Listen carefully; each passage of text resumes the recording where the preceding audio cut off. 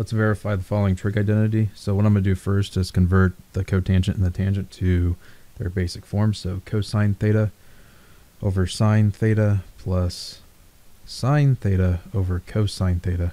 So I'm going to combine these terms. Common denominator is going to be sine theta, cosine theta. So I'm going to have cosine theta plus sine theta over sine theta cosine theta.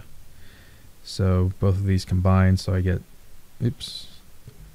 cosine squared theta plus sine squared theta, which is a trig identity, and I have over cosine theta. So this is the trig identity. It's equal to 1.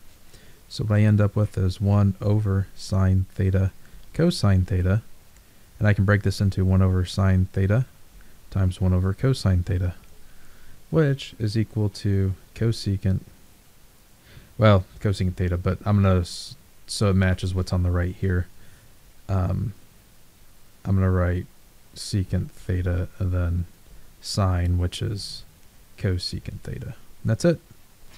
All right, I hope that helped you out. Thanks for watching. Have a great day.